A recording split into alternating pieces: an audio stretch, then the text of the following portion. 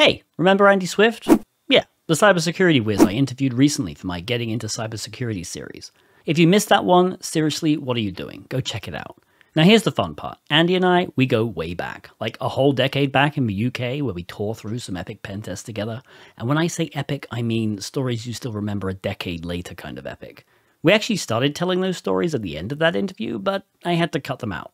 Why? Well, because that video was already getting far too long and I didn't want people to miss out on them. That's why you're here though, right? This video is all about diving into those wild tales. Picture this, 15 minutes of Andy and I talking through some fun pen testing stories from the good old days. Want to know how a cow schooled Andy on XSS? Or why you should never, and I mean never, underestimate a printer? What about how knowing even some basic coding skills can turn the tide in any pen test? Intrigued? Well, buckle up, because it's almost story time.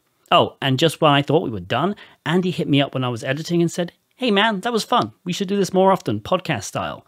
And that got me interested. What do you all think? Would you tune in for a podcast where Andy and I, maybe with a guest or two, share more of these cybersecurity war stories? Let me know in the comments. If enough of you are into it, we may just kick off a whole new series. As always, if you enjoyed this video, hit that like button and don't forget to subscribe. Now without further ado, let's jump into these pen testing stories. Are there any memorable stories you want to reminisce about from our old days of testing? No, I think we're done to finish there. Let's stop being embarrassing. No, there's loads of stories. I was trying to write a few down earlier because we did have some good times. I've got 3 written down, which I really enjoyed. One of them showcases you as being pretty amazing as well. So, well, there we go. Let's open with that one. I'll leave that one off. Yeah, I'll leave that one because it is quite funny, and I feel very sorry for the client actually after watching bits of them. So the first one was my cross-site scripting cow incident. Which, yes. This is good. I love this one. I've been teased about this for many years, but there's a very serious learning from it and side to it as well, especially for web app testers out there, for sure. Expect the unexpected is a lesson. So what I mean by cross-site scripting cow is we were testing an application and I found a reflective cross-site scripting bug, which was pretty cool. I did the standard sort of like JavaScript pop-up. I just go, yeah. I was like, that's pretty boring. I'll just inject a picture. Why not? Doesn't matter. It's reflective. Who cares? It's just happened in my end. I didn't get it. So I put a picture of a cow in there. And just when I tapped you on the shoulder, I went, look what we've done. We put a cow on the page. I probably rolled my eyes and then laughed. And then, yeah, that's pretty good. All right. Yeah. We carried on with what you were doing. Oh, very good, Andy. You've put a cow. And it was all very funny because it was, it was reflective and it was done, dusted. Didn't expect any sort of comeback from it at all. And then the next day, our manager was like, "Did you inject a cow into the?" And we were like, "How do you know about it?" Like I'm screenshotting it as like an achievement of putting a cow and then sticking that in a report. Like, how did you find out about this? It's like, well, the client's been on the phone. And I should say this is very, very early in my pen testing career. I was very, very junior at this time. And what he said was like, yeah, they've got this cow popping up all over their back-end admin system. So it turns out there was a completely separate application. It wasn't even the back end for the same application. It was a completely separate application that curated logs from their various applications that they developed. And it turns out these logs were like completely injectable. So what I thought was a reflective cross-site scripting bug in this one site was actually a stored bug in another system entirely that was just logging things like post requests, which was hilarious. And that's all it did because it just logged and they could just view the post request. But yeah, it popped up cows all over the place. But yeah, the interesting take from that is, I mean, don't always assume. Don't always assume there's just one side to an exploit. And there's always the potential there could be a back-end system somewhere to test. And it turns out, like, I mean, you can imagine the damage that would do, right? A stored cross-site scripting vulnerability on an administrator logging panel. Like, you just imagine what you could do with that in terms of like cookie extraction and stuff. It's just, it's not even worth thinking about. It's mental. There are actually payloads and sites now that will like trigger. They won't load a cow, but they will issue a request to an external server that you control to let you know, hey, this triggered somewhere. Yeah. So yeah, I believe it's so it is technically persistent, but when it's sort of blind like that, it's It's either blind XSS or server-side XSS. It depends on how loose you want to be with the terms. But yeah, it's basically you inject it in one application, it somehow makes it to some back-end system, and that's where it's exploited, which is, yeah, it's more fun with a cow, for sure. Yeah, it's definitely more fun with a cow. But yeah, a big learning point there for me in terms of how applications fit together and stuff like that. So yeah, there's an educational side to this too, as well as a funny one. But we also found similar things in like mobile applications as well. So mobile applications also have a web application counterpart to them.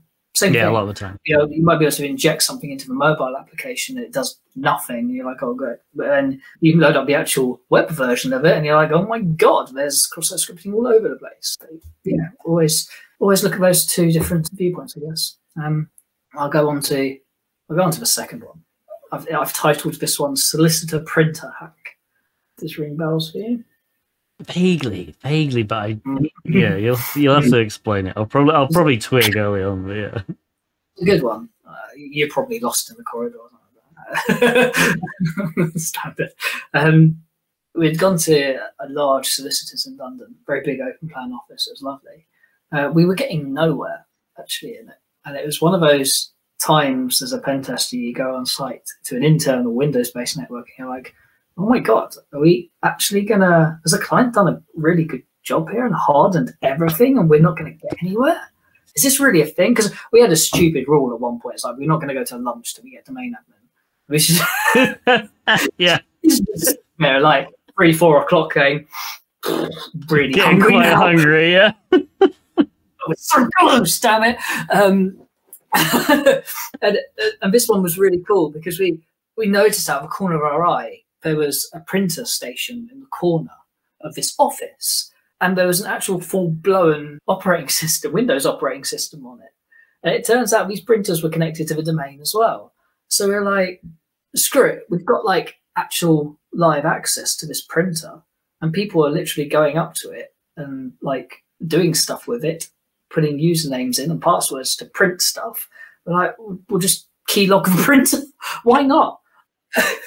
It turns out the only reason we got a domain admin was because we managed to start the path of compromise from the printer we had a keylogger on, of all things. And yeah, it just escalated from there. And it was a really cool route to compromise. But just another learning objective from this one, I guess, don't count anything out on internal just because it's hardware.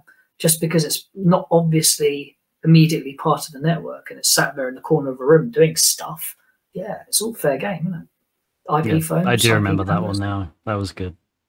That was a fun one. Good. I also remember when we did an internal and there was the only thing we managed to break into was there were loads of things, but the main thing that amused us for hours on end was with the canteen screens. Yes.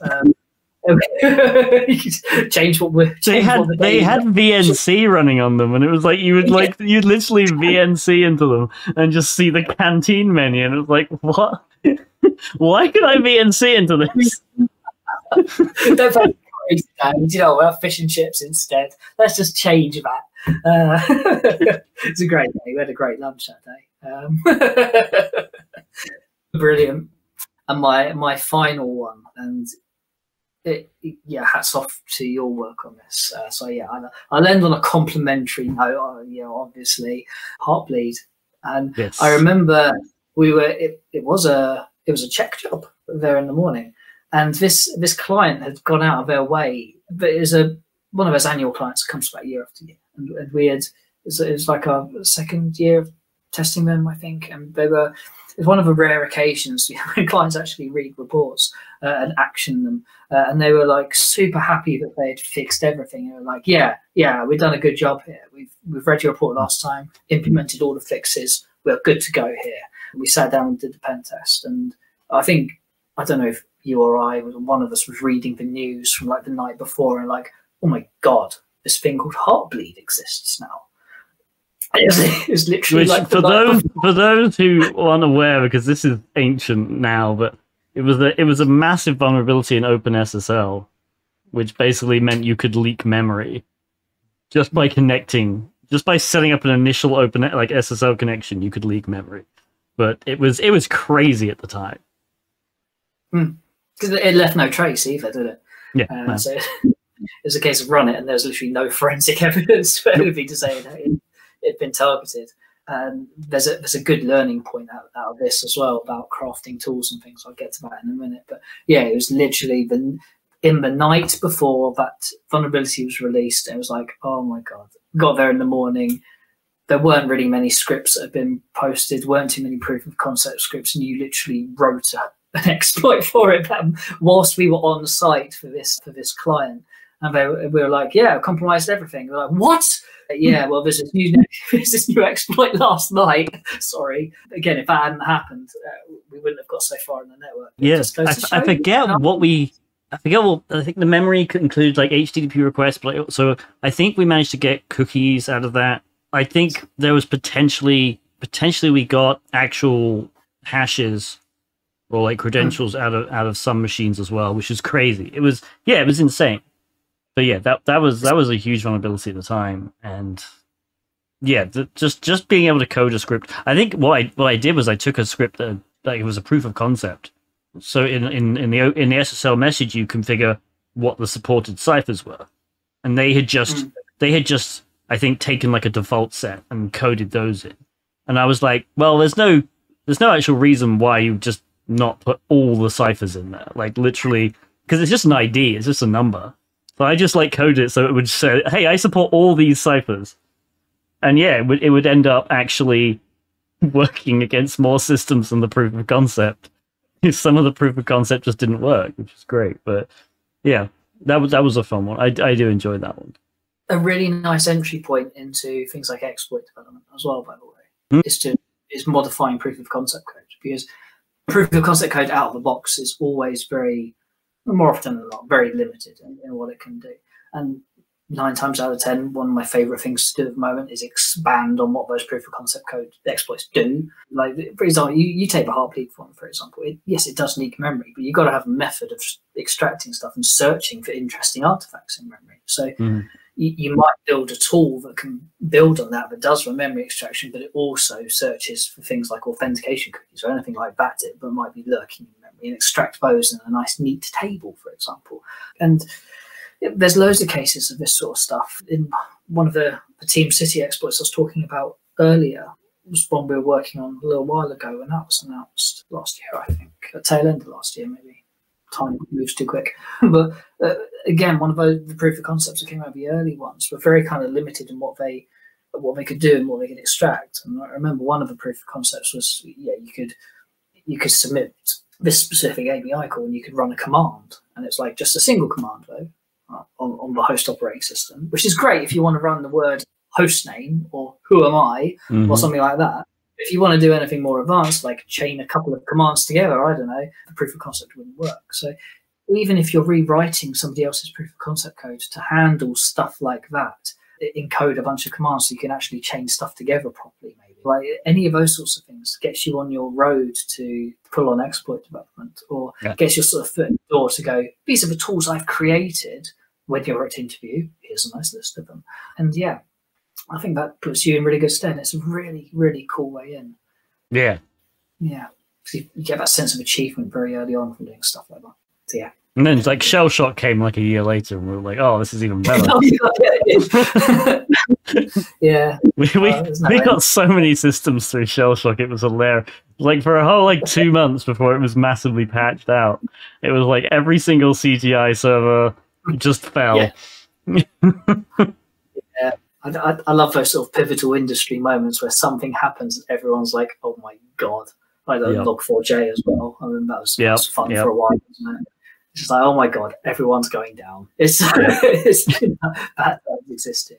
And there's also that backdoored version of SSH from them not so long ago as well. Yeah, absolute disaster. But yeah, just one of those things. That's actually one of my favourite kind of social engineers in recent times, I think.